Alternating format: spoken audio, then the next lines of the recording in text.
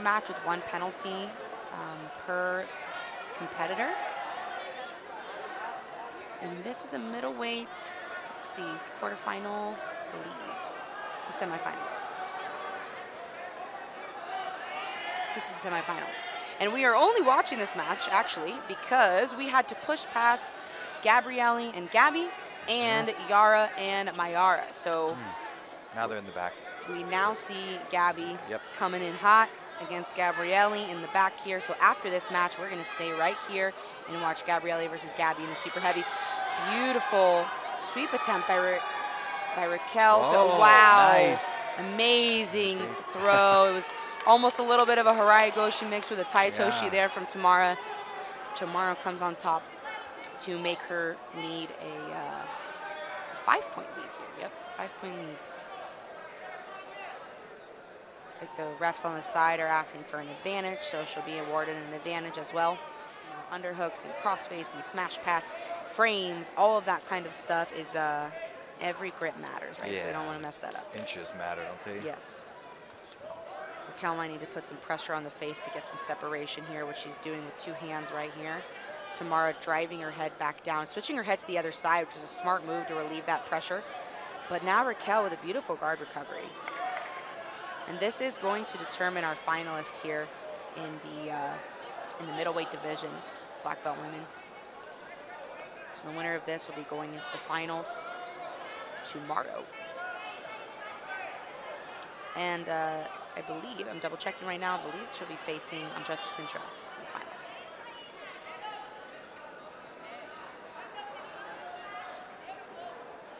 Oh, I spoke too soon. Hasn't been decided. We're going to see Andressa Sintra versus Claire North in the semifinals on the other side. The winner of that will go against the winner of this fight.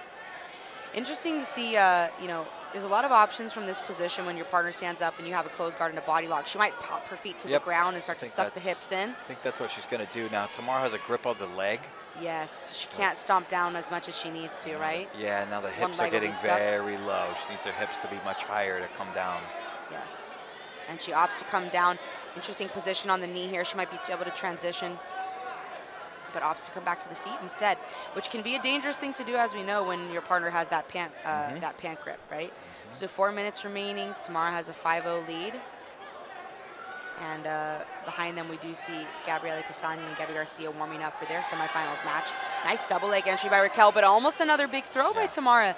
When you have people with good judo and good counter wrestling, and a lot of time counter wrestling is a lot of judo offense or you know, defensive offense, you have to be very careful with the shots that you choose to take. Yeah, Canuto had a nice little entry. She's going to have to really get around the far back hip to avoid a big throw if she's not. Yeah, the situation becomes dangerous when people feel very comfortable with whizzers and underhooks. Because if I shoot in on a single or a double and my partner's able to get a nice whizzer, then the hip can come in very easily. Nice guillotine transition here. I really like, this is the style we see from Canuto a lot in no-gi. And so she's going, you know, she pulled, went for a little bit of a wrestle up, almost looked like she was going to go for an ankle pick, and then switched from the shot to the guillotine, which is a very, very strong position to attack from, to either snap down and go to the back. But now she took a bit of a dive shot, almost ended up in a guillotine of herself, or of her own. Pulls back into the guard again here.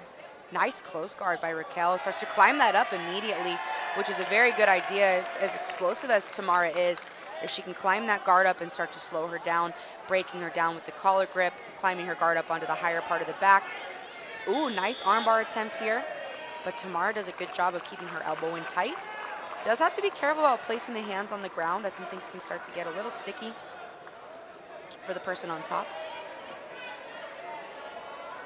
And Thamara very conscious of the collar grips now, just kind of popping those off as soon as they come on. And you see a lot of high-level people do that because as soon as you let someone talented and strong control your collars, it can be difficult to get it back. Yeah. We saw that a lot with Adam Warzinski earlier, right? Yep. Good posture control.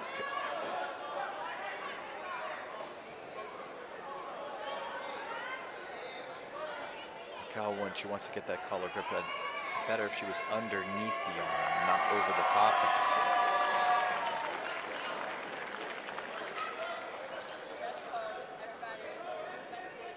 We have our semifinals of the lightweight women set up, as we just saw in mat 5. Natalie Ribeiro was able to come away with the win against Kristen. I believe the last name is Nicholson, which means that, let's see who she is facing in the semifinals. Thamara jumps close guard. So. Yeah, I would say Raquel and Thamara are both two athletes who are very, very diverse as far as being good on their feet, good on the bottom, good in passing.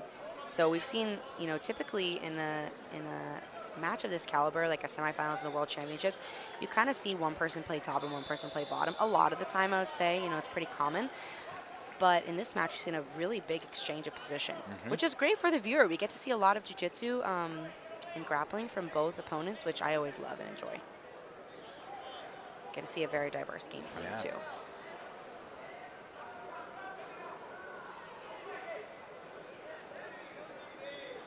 Thamara's got that good inside position with the legs. He's got a lasso on the left side.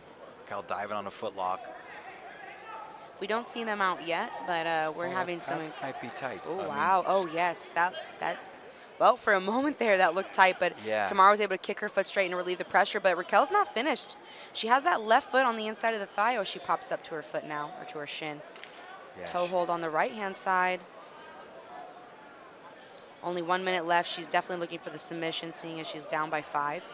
Yeah, she could come up and then reset herself and then just go again. 45 seconds here. Thamara's going to hold on to that 5-point lead. Okay. And they aren't coming out yet, but we have Bia Mesquita and Annette Stack coming up on mat 5. And then on this current mat, we have Gabby Garcia versus Gabriela Pisania. And then on mat 7, we have Bianca Basilio coming up against Alexa Yanez. So, man, it's hard to choose matches when they're all incredible. Yeah. Yeah, really, really great. We also have Shane Jamil Hill-Taylor coming into his elimination 2 round in the featherweight division on mat 8 in a little bit, followed by Maisa Bastos, who's always a fun watch.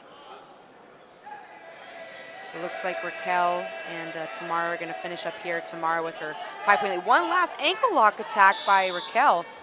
That was I would say that was a very fair attack. That looked pretty tight at the end there. Yeah. But Thamara jumped on her own toe hold too, right? Yeah, very good.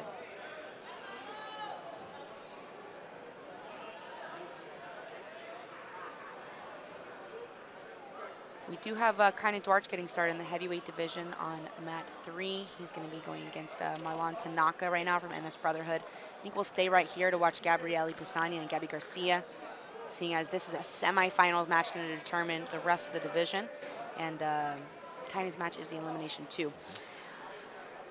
And pretty soon here, a match that we don't want to miss on mat 2 is going to be Jessica Kahn versus Anna Rodriguez.